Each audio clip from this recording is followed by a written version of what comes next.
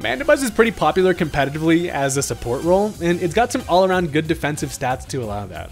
But what if we went all-out offensive sweeper Mandibuzz on the special side with its laughable 55 special attack?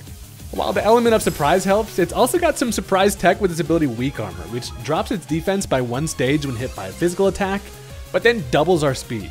We toss on a weakness policy, which also doubles our special attack when hit by a super effective move, which we can live because of our natural bulk. We can then nasty plot to boost our special attack even further, and stab coverage with Dark Pulse along with Air Slash now hits extremely hard. We can even get some help with common counters with Heat Wave, and Mandibuzz is definitely not supposed to be ran like this, but it can actually go kind of crazy.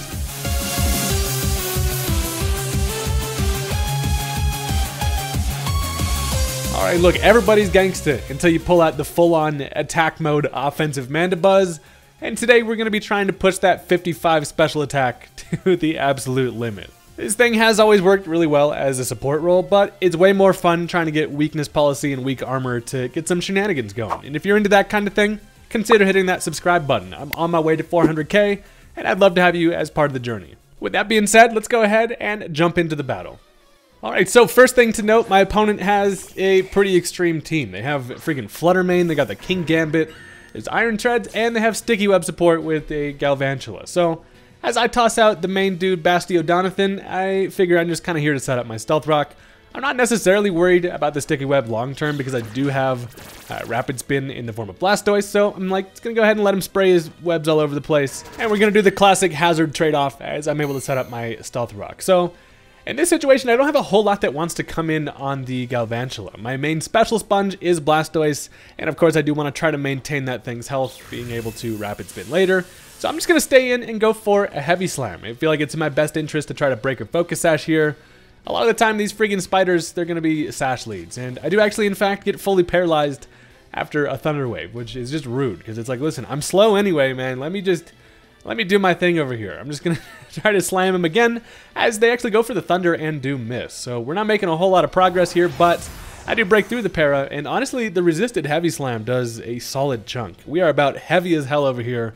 Donathan built like a damn refrigerator, and we've been eating good out here. So they actually do connect on a Thunder, and it doesn't do a whole lot of damage. This is also a sturdy set with a Custap Berry. So if I can get myself into that pinch range for the Custap to get an attack off, I'm fine with that. But in general, I'm just kind of using Bastiodon to try to take care of this damn spider. I do get fully paralyzed once again, and it also puts me just out of range for my Custap Berry to activate, and that is kind of unfortunate. But honestly, the Bastiodon's not going to do super well for the remainder of this matchup. So I just decided to stay in.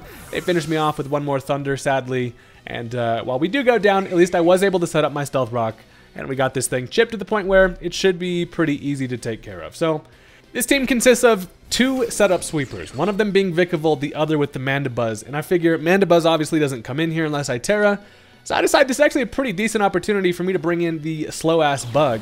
Knowing that I can take any attack this wants to throw at me, I can then go for an Agility. They are going to knock me down to around half, but after an Agility, Vikavolt is honestly quick as hell. Like, this thing friggin' should be. I'm telling you, it's an electric bug. I don't care if it's based off of a rail gun or whatever. It should be fast. Moral of the story. So at least now I am faster. With that agility, our speed is doubled, and I can then finish this thing off with a Bug Buzz, which is amazing because that's actually going to activate the Throat Spray. So that now gives me a +1 to special attack.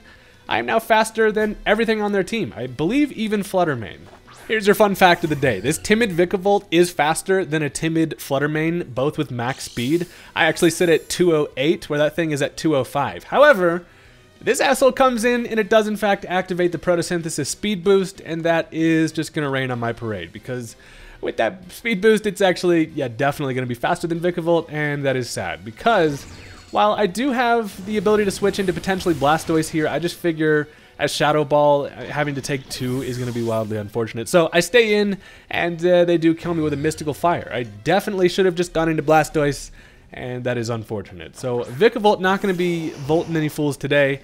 However, now at least I can go safely into Blastoise. I was reluctant to bring it in just because I know I want to try to save it for the Rapid Spin potentially, and just maintaining this thing's health is kind of the most important thing. So the good news is, though, at least I am Assault Vest, so I can take attacks from this thing for sure, as they do actually have the coverage with the Energy Ball. This thing's got all the damn coverage under the freaking sun out here. But thick-ass Blastoise is actually able to take it super nicely and then start to chip this thing with a Surf. So I don't really have any other choice than to just go for another Surf here. I figured they'd probably Energy Ball again, but it looks like they actually expected a switch and they go for the Mystical Fire. Now it does drop my special attack, so it's able to live another Surf, which is annoying, but at this point I know that I can take another attack here and then finish it off with a Flip Turn. So they now just decide to go for the Moonblast. I am able to live anything it can throw at me regardless, and that's going to take care of the Flutter Mane, which is great because that's the most broken Pokemon in the damn game, and we're feeling pretty good about that. So with Blastoise being tucked back for later, I want to potentially be able to Rapid Spin, but then as I'm looking at it, I'm like, you know what? Mandibuzz actually comes in here and potentially starts to set up and has a win con here. And plus, we don't care about the sticky webs when we're flying above it. So as I go into the Mandibuzz here, they do get the switch initiative and being able to bring in whatever they want against me. And as they go into Grimmsnarl, I'm actually kind of fine with this. I figure it probably just wants to set up screens, and that is going to give me an opportunity to set up myself with a nice little nasty plot. We can go ahead and think some nasty shit out here. You would not last a minute inside the brain of this Mandibuzz. So they actually end up switching into the Iron Treads, which is fine by me. I'm able to grab the free nasty plot, which is definitely necessary to do some damage.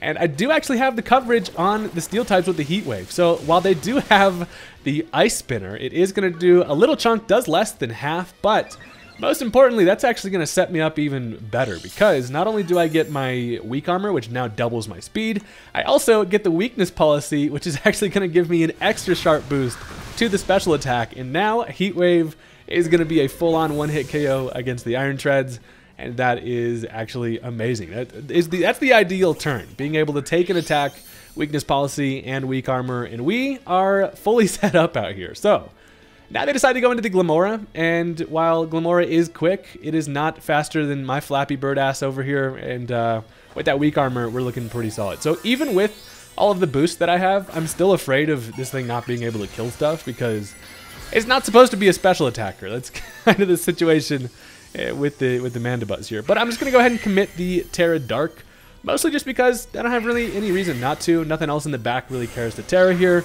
I can outspeed, and a Terra boosted +4 special attack Dark Pulse is going to take care of the Glamora, which is absolutely amazing. Even if it was Sash, we had the Stealth Rock up there to break it, which is great. And now they decide to go right back into Buff Goblin over here. Goblin on these nuts. It is going to be able to take an attack, which is unfortunate, but the good news is I should be able to live anything this thing wants to throw at me. That's the good thing about Mandibuzz being, you know, semi-naturally bulky. So they're actually just going to go for the Light Screen there. Good play, because now that's going to kind of dampen, you know, what we're able to do with the Mandibuzz, and it does live the Air Slash there. But one of the more fun things about being a Dark type is that this thing actually cannot go for Prankster moves against me. So while it would have something like a Parting Shot, a potential Taunt, it can't really go for that. I do actually miss the Air Slash, which is annoying, but now they go for the Taunt, and that does not affect me. We cannot be taunted out here, which doesn't really matter because I'm not going to be clicking any more nasty plots regardless. But one more Air Slash does take care of the Grimmsnarl, and this is the tactic with Mandibuzz. Being an offensive Mandibuzz, nobody expects this thing to set up and go crazy. So now they're going to go into their final Pokemon, which is going to be the King Gambit. So while I do have the super effective Heat Wave, I'm thinking, you know, a Sucker Punch is still kind of scary, but then I'm like, you know what, I might as well just go for a Heat Wave regardless. If they do Sucker Punch, I think I can take at least one of them, and I would love to get the Heat Wave off. So they're actually going to go ahead and commit the Terra. They're going to go Terra Flying, likely just to not be weak to the Heat Wave anymore. So they put the balloons on the head, but it's not going to be a fun birthday party because as I go for the Heat Wave, behind the Light Screen, not going to do a whole bunch of damage, but I do actually get the burn, which is hilarious because with that burn, I'm now able to live the Iron Head. And while that does activate weak armor once again, the defensive drop is just going to be mostly annoying because now a Sucker Punch with my -2 defense should be able to kill me. But with this thing being burnt, I've kind of gotten it to the point where we've got this bitch checkmated, and as I know they're going to Sucker Punch here, there's really no reason for me to attack, so I'm like, you know what? I could just nasty plot here. They do Sucker Punch. It is going to fail because I'm going to set up, and theoretically, I could do this all day until the burn kills it, but I mean, it's just kind of a coin flip on what they're going to click, but it turns out they're actually just going to click that power button on the Switch because they are sick and tired of the Mandibuzz nonsense, which I think is always fun when people... It's one thing if they run from the match when obviously you do not have a win con, but to just fully turn off your game is always hilarious to me. And Mandibuzz doesn't have that effect often, but today it did. So that is what we like to call a common Mandibuzz W, and that's going to bring us into game number 2, which is against another extremely scary team. There's always just the wildest of threats, and we're going to jump into it. Alright, so this guy's going to go ahead and lead off with the Cleaver, kind of to be expected as the Stone Axe is a pretty standard lead. Generally kind of expect this thing to be like a Choice Scarf variant, not exactly sure what it wants to do. But I do know that the Bastiodon can take an attack here and guarantee I get up the Stealth Rock of my own. So, turn 1, they actually end up going for the Trailblaze, which is actually quite bad because not only does that give this thing a nice little speed boost, it is going to put it in a spot where, of course, now my Sturdy is broken. And these things will have the coverage with a close combat to just knock me out here. So, while I have the option of going for the Terra, I don't want to burn it too early. And I let him just beat the hell out of my freaking shield face, and with a crit, it doesn't really matter, that thing is just gonna knock my ass out. So, that is kind of scary. Bastiodon does go down, I do get the Stealth Rock up, however, it was probably not worth. So, at this point, I have a decision to make, and this thing has +1 speed, so it's quite scary. Now, I could have gone into the Blastoise, who I know can take at least 1 attack from this thing, but I do want to try to conserve how much health the Blastoise has, as it does look pretty important as kind of a defensive support here. So I decided to go into the Ambipom, mostly just because a Fake Out, especially after a defense drop, can do a nice little chunk here, and I should be able to take an attack here. Now, here's the plan. I figure the only thing that knocks me out is a close combat on their end, and if I can go ahead and predict that correctly, going for the Terra Ghost, they just punch right through me, and then Ambipom can start to pressure this thing a little bit more. So I do go for that Terra. We're going to go full-on dead monkey on him, and hoping that basically the close combat comes through here. They also have not gone for the Stone Axe. I know they want to prioritize that Stealth Rock going up, and that's exactly what happens. They are just going to Stone Axe instead, which luckily I am able to live, but it is unfortunate because that does a nice little chunk to Ambipom. And the only thing I really have to hit this with is a knockoff. Really hoped that was going to be able to kill, and it freaking doesn't, which is annoying. So ordinarily I would save the Ambipom here, but they just have a lot of threats that don't really care about priority Fake Out. So I just instead let this thing go down, and as I'm sitting here with 4 Mons left, I probably should have just gone Blastoise early here, and rest in peace, Pepto Monkey. So I do go into Blastoise finally now, who is gonna have to take an attack from this thing, but at least I can guarantee that freaking Cleaver will not be hurting anybody else today. So I just decided to go for a flip turn, just on the chance that they're going to switch and try to conserve the Cleaver. They do have the rocks up on their side, so they definitely just go for another Stone Axe. They do not miss. It seems like every time I click Stone Axe, it freaking misses, but they do connect, knocks me down below half, and Blastoise now no longer functions that well as a check to things like the Great Tusk, and it is what it is. So as I finish it off with the flip turn here, I now get a free switch into the Mandibuzz. So Mandibuzz is in a spot where, while I do take some Stealth Rock chip, it is going to be kind of unfortunate because they can just bring in whatever they want, and this thing needs to take a physical attack to be able to get that weak armor to allow it to be faster than things. But Mandibuzz does look really good in this matchup, and I do want to try to conserve that and make it happen. So unfortunately, they actually just decided to go into the Electrode, as kind of expected. It was going to be, you know, either the Electrode or something like the Great Tusk that tried to Rapid Spin away the Stealth Rock, but as they go into Electrode, that kind of sucks because now I'm basically forced to switch in to the Vikavolt. So I know that I can take a Thunderbolt here, and the situation is I can actually probably take one more, and it's kind of a weird spot here, right? Because as I can go for an Agility, it depends on what this Electrode is. Now,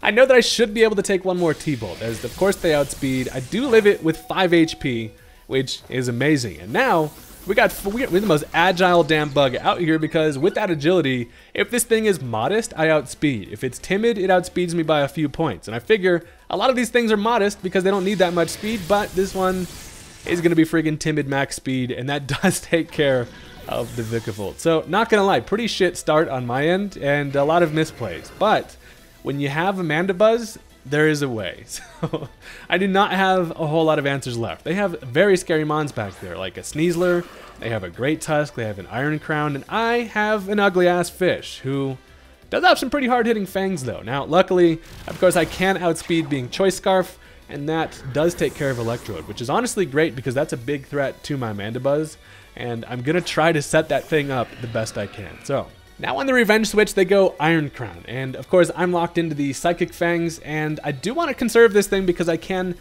do some pretty good stuff to things like the Tusk and a Sneasler later if it doesn't have Unburden, so I'm just going to go ahead and switch right into Blastoise, who had big plans today, but instead is just going to be used as freaking death fodder, as they actually go for the Volt switch, which is kind of fine by me because while that does kill the Blastoise, of course we do get to see what they want to switch into, and then I can get a matchup, and I just mainly hope that it's going to be something that I can try to set up the Mandibuzz with. So the team composition of mine, it really feels like Mandibuzz is like a defog defensive user, and that's kind of what we're going to play on. So I have 2 Mons left, and while Bruxish does look good against the Great Tusk, I feel like in the long run, it's in my best interest to go into Mandibuzz here. So here's the thing.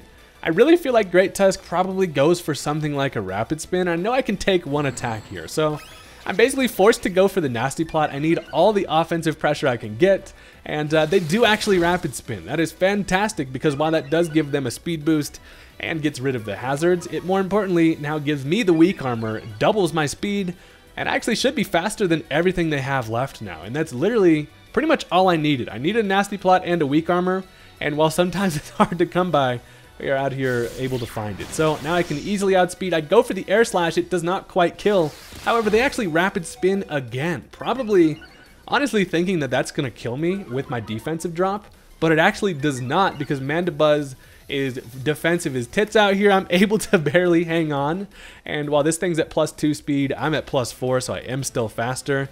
And that second Rapid Spin, while they definitely thought that kills, I kind of thought it was going to as well, but we're able to hang on. And that's extremely important because with everything they have left, Mandibuzz actually has the matchup. And as they go into Iron Crown here, I'm thinking I can just literally Dark Pulse. I have the Nasty Plot up, and I think that kills. I'm not entirely sure because calcs with this thing are weird as hell. But Iron Crown just gets absolutely destroyed by the freaking Dark Pulse, and we just spun that boy's head around in circles, which is hilarious. So with that thing gone, that's kind of one of the bigger threats. They do also have the Urshifu, who has the potential, I think, to have Aqua Jet, but guess what? As it doesn't have the priority, your ass is air slashed into oblivion, and that is a one-hit KO on, again, one of the scarier Mons in the game.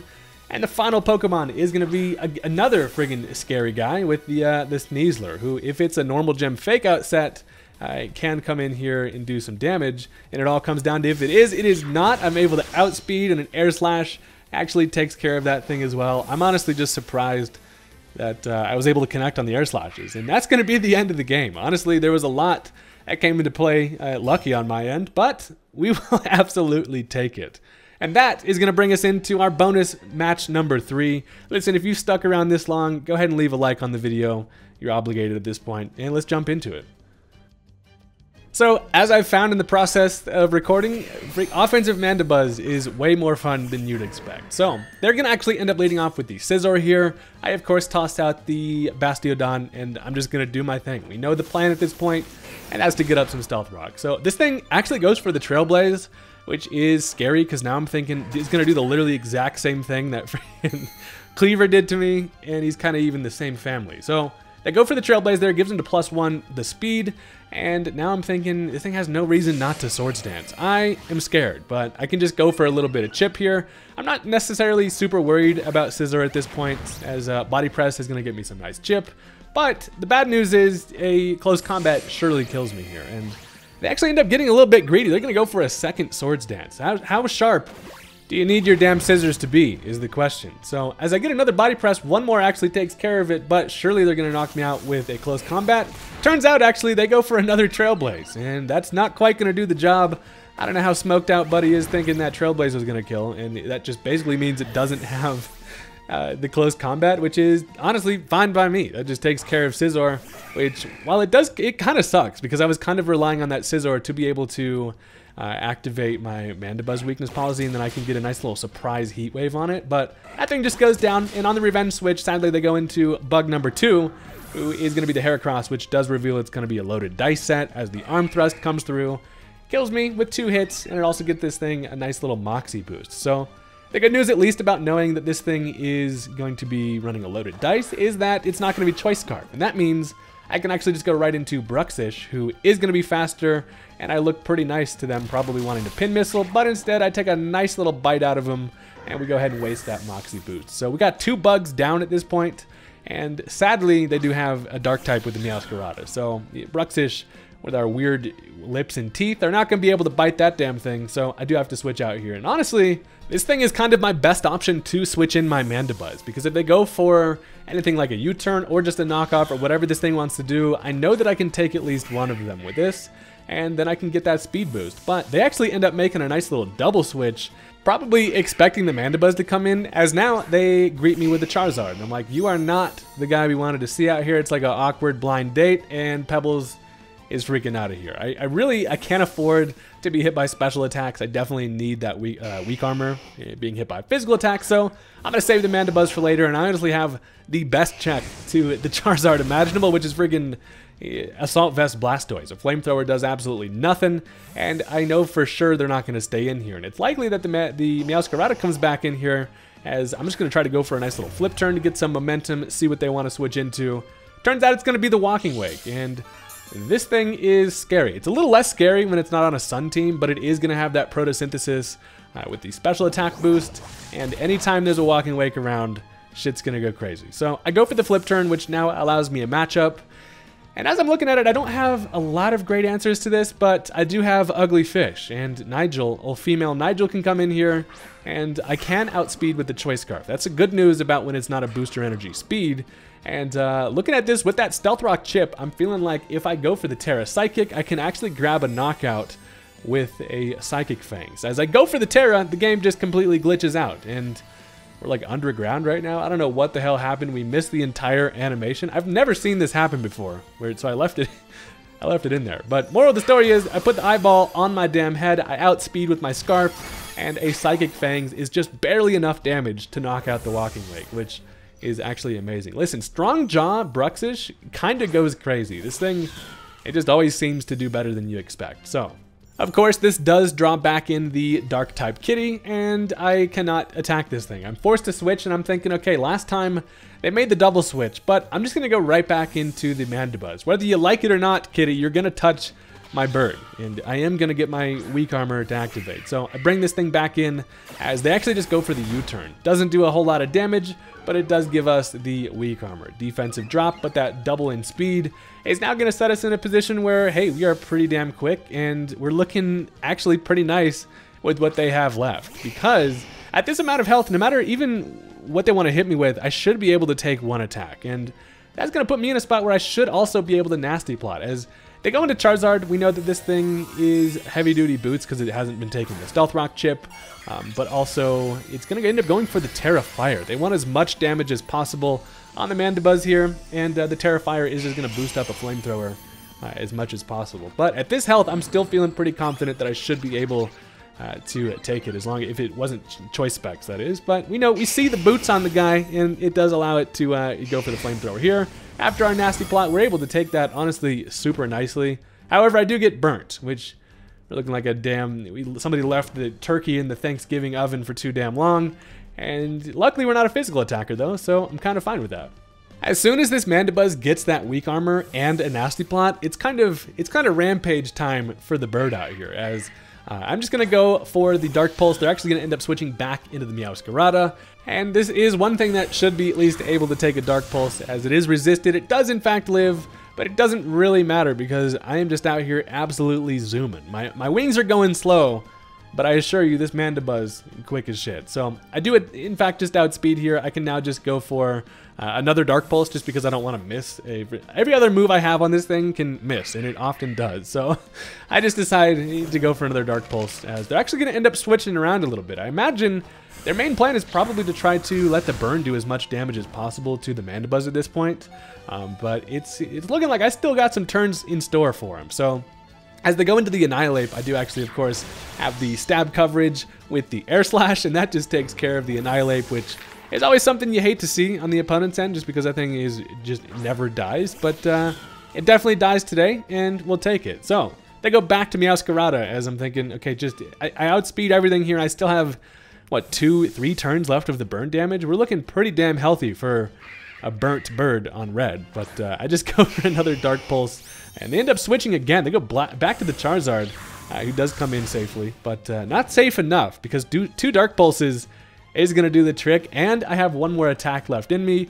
And the most important thing to note is that Meowscarada actually cannot come in safely anymore just because of that Stealth Rock. So as I finish off the Charizard with another Dark Pulse, this Mandibuzz has just blown the game wide open, and we love to freaking see it. So that takes care of that. Sadly, however, I do take the 11 HP damage from the burn, and we are going to go down. So Mandibuzz, we salute your services here today, good friend. And luckily, with Meowscarada being their only Mon, all I have to do is just send in something to say, hey, how's it going? I hope you enjoy Stealth Rocks, buddy, because your feet are getting dug the hell into out here. And that is going to end up just being what takes out the Meowscarada. Monkey comes in being like, what is going on out here? And that's going to be the end of the game. So I thought that was kind of just a ridiculous match. This team is just full of ridiculous stuff, but it does actually work in certain conditions. So let me know if you guys did enjoy the video. I had a lot of fun with this one, and I will catch you next time. Peace out.